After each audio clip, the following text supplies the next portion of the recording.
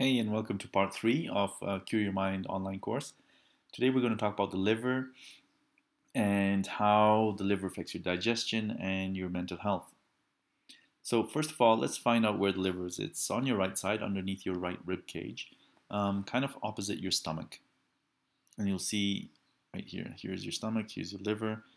And the liver now has um, something attached to it called the gallbladder, and the gallbladder stores bile, which is a juice that the liver makes. And this juice, the bile, goes into your small intestine through a duct called the bile duct. And the bile helps digest a lot of food in your intestines. There's a lot of digestion that happens here.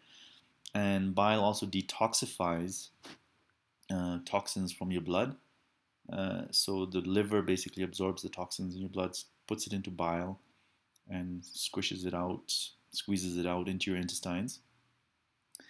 And basically, the toxins then go through your intestines, through your large intestine, around, and out through your body as poop. Now, the bile acts as lubrication, yeah, and makes your stool soft and smooth. So if you don't have enough bile because your liver's not working properly, you'll end up with constipation. So you can see how your feces get stuck to the walls here. And when that happens, when there's too much poo stuck in your intestines, there's a lot of toxic buildup.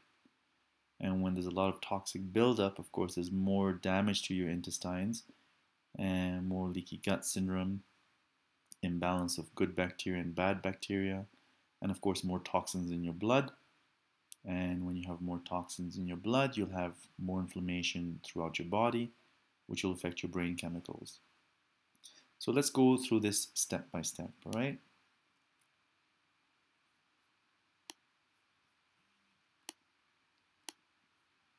We'll move on to the liver. Just make sure you don't lose my face here.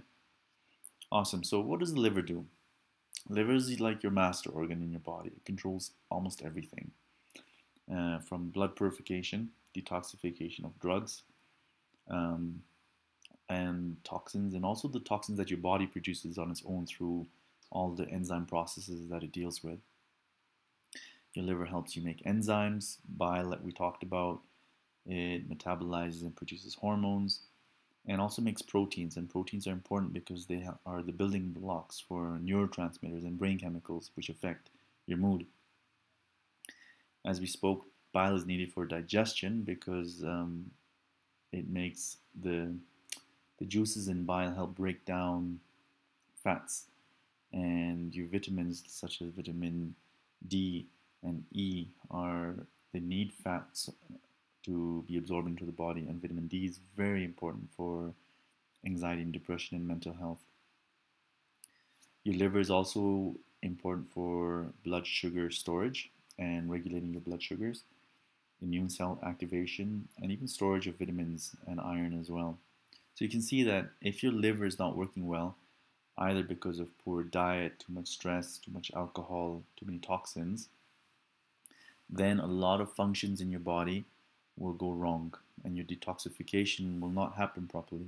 And you get other diseases such as cancers and ovarian cysts and tumors, and just a whole breakdown of your entire system. So like we talked about, when there's reduced bile being produced, because so a lot of toxins in your body and a lot of stress and a lot of inflammation and fevers and inflammatory foods will affect the function of your liver. And if your liver is not functioning well, it'll produce less bile. And with less bile produced, of course, there's less lubrication, which means less lubrication in your intestines, which means your stool or your feces does not come out of your body easily. That's called constipation. When you have too much constipation, you get damage in your lining, in your intestines. And that damage will cause more inflammation in your body. And like we talked about in the digestive health chapter, when you have more inflammation in your body has to produce more cortisol, which is made by your adrenal glands. Your adrenal glands are already tired from chronic stress, right? They're always producing adrenaline and dealing with a lot of life issues. Now, you're asking them to produce more cortisol, excessive amounts, because your body's inflamed, right? So you will make your adrenal glands even more tired. And as we saw in the previous chapter, adrenal fatigue is a leading cause for emotional issues such as anxiety and depression. Now, with poor liver function, there's poor digestion, right? Because there's less bile, which means if you're digesting your food less, you will have less food to absorb. And that means less nutrients to make your brain chemicals such as serotonin, GABA, dopamine, and melatonin, all important for brain function. And in fact, important for the functioning of all your organs, right?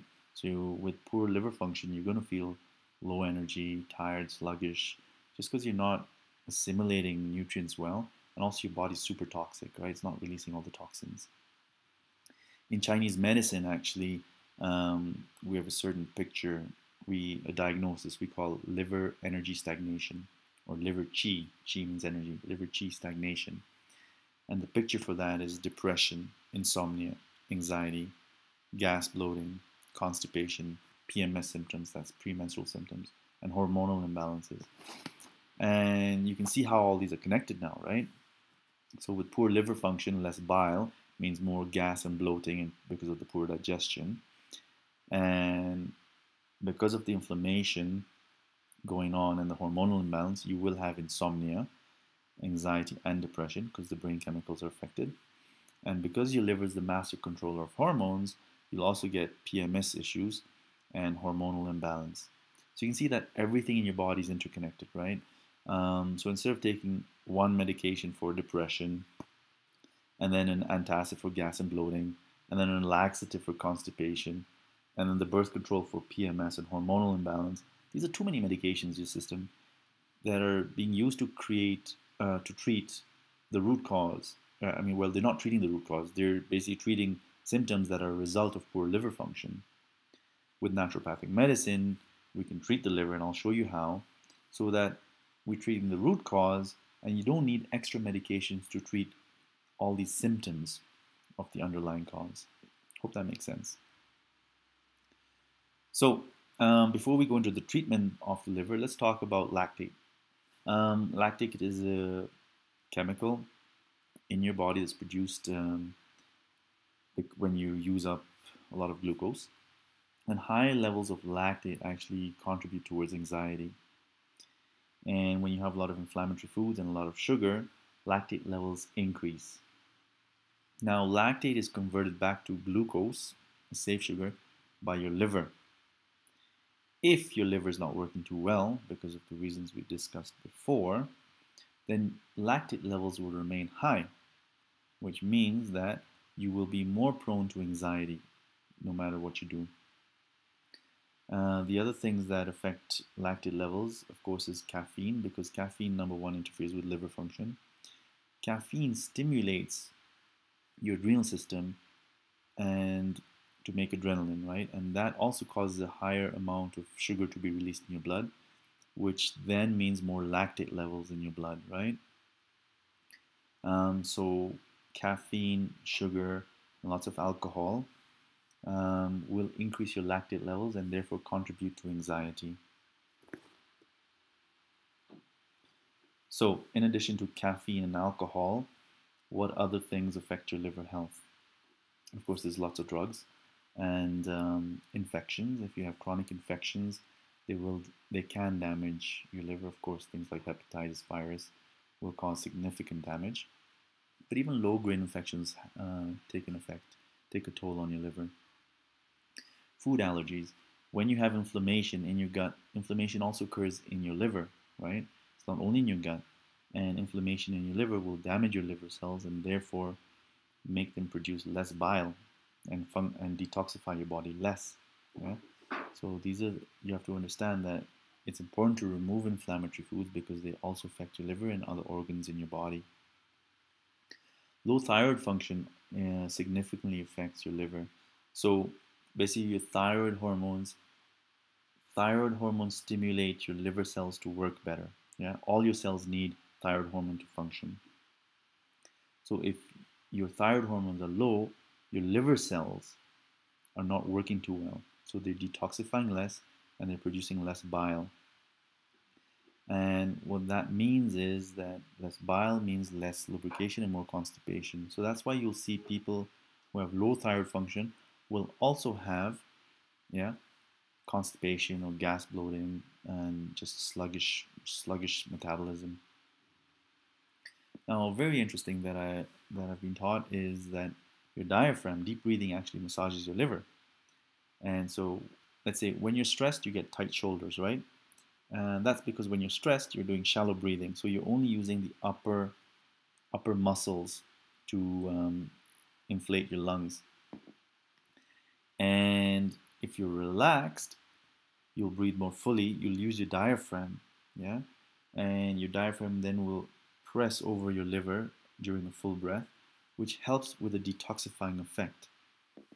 So that's why we see stressed people have poor liver function, and that's actually recorded in Chinese medicine that stress is a contributor to liver energy stagnation.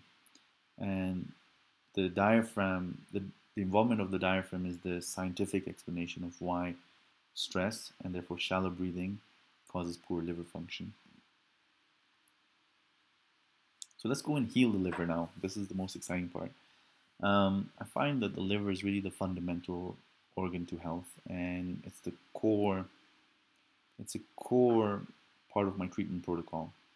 So let's go step by step.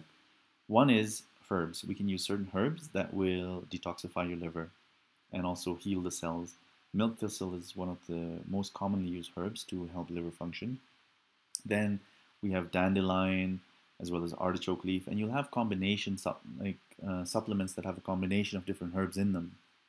And so look for these combinations because they have a nice cleansing effect on the liver cells as well as a rejuvenating effect on the liver cells. There's certain foods as well that will stimulate bile flow and also repair the liver cells. Beetroot is high in glutathione, which is an antioxidant which helps gut repair. And then you have your cruciferous vegetables such as broccoli and cabbage. These will stimulate liver detoxification. And then bitter foods like dandelion, arugula, rocket. These bitter foods, the taste of bitterness stimulates bile flow as well, so which means it helps your liver detoxify. And turmeric, like we talked about in the digestive health video, turmeric helps with liver function, liver detoxification. It's an antioxidant as well, so you see your liver goes through a lot of oxidative damage because it's dealing with toxins a lot. And so turmeric helps repair your liver as well because it's anti-inflammatory. Now, that's directly acting on the liver. What about in your intestines? You have a lot of toxins going in there, so we need something to bind to these toxins so that it comes out in your stool, in your feces, rather than being reabsorbed into your body. So that's why you got to have a lot of leafy vegetables, a lot of high fiber diet, because it binds to these toxins, right? And it binds to excessive estrogens as well. And anything that you don't want to remain in your body, it pulls it out into the feces. I use homeopathy a lot to treat the liver. In homeopathy, you have to be careful. Find a homeopath who can give you a remedy specific to your unique set of symptoms. However, there are nice homeopathic combinations that are specific for liver function.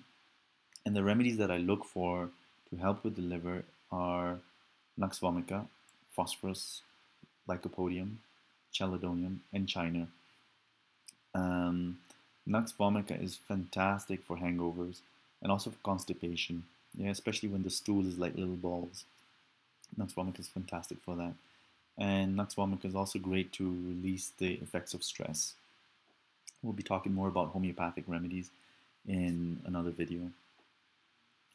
And we talked about the antioxidants, the need for antioxidants in liver repair, because your liver is dealing with so many toxins, it goes through free radical damage, right? These toxins cause oxidative damage to your liver cells. So we need antioxidants such as glutathione, selenium, vitamin A, C, E, alpha lipoic acid, coenzyme Q10, yeah, and colorful berries. And these are all great things to add to your diet. If you're feeling overwhelmed with all this information, generally what I do is use a homeopathic remedy, one of the homeopathic remedies or the homeopathic combinations. And I also get a complex with milk thistle dandelion in it. And that's simple enough and you'll get things working. Another method that I use to detoxify your liver, you have to be careful with this though, is castor oil packs.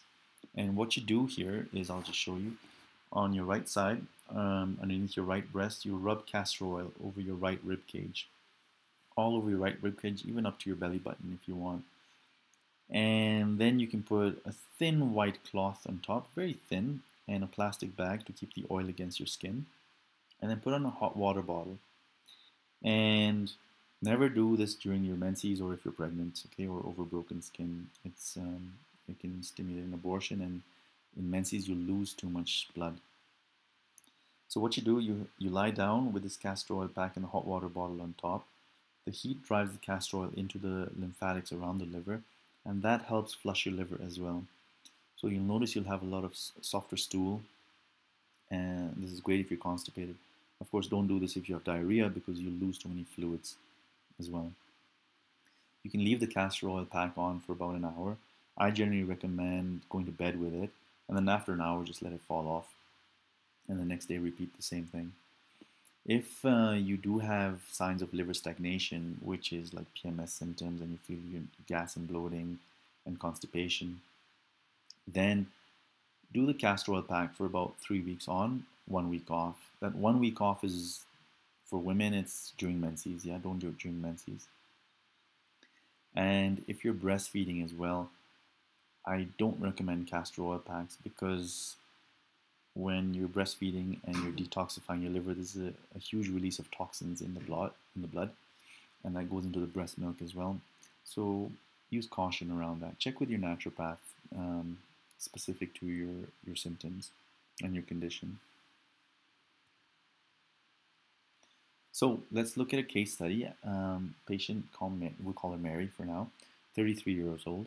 She had insomnia, migraines, depression, and PMS symptoms. Okay, and as a child, she just felt that her mother abandoned her. The other symptom she has is constipation. So you can see, instead of giving a sleeping pill here and a painkiller here for the migraines, a sleeping pill for the insomnia, and then an antidepressant for the depression, and birth control pill or something else for the PMS symptoms, we decided to treat the liver. So that we used the milk thistle dandelion complex, and already half her symptoms started disappearing. Then, of course, we repaired the gut, like I talked about in the digestive health video, using glutamine to repair the gut lining, probiotics to put back the good bacteria, fish oils to reduce inflammation, and diet changes, removing inflammatory foods. Okay. Then, with this, the basic protocol, I would say she had about 80 to 90% improvement already. And then we chose a homeopathic called Natrium muriaticum. And I'll talk about homeopathy in a later video. Natrium muriaticum is a great remedy for emotional issues, crying a lot, feeling sad, and even feeling where there's abandonment issues with a mother figure or attachment issues. So we gave her Natrium muriaticum as a homeopathic remedy to help her mood further. So this whole protocol, using the supplements and homeopathy, I would say created about 90 to 95% release. And I added a body therapy with it. I personally practice Bowen therapy, which I find fantastic to rebalance the hormones and detoxify the body. But if you don't have a Bowen therapist around, you can use an acupuncturist or reflexologist just to enhance the body's response to the supplements that you're using. Great. And so that's the end of the liver chapter. Up next, we'll be talking about the effects of stress and the adrenal system and how that affects your brain chemicals. So stay tuned and we'll see you soon. Thanks.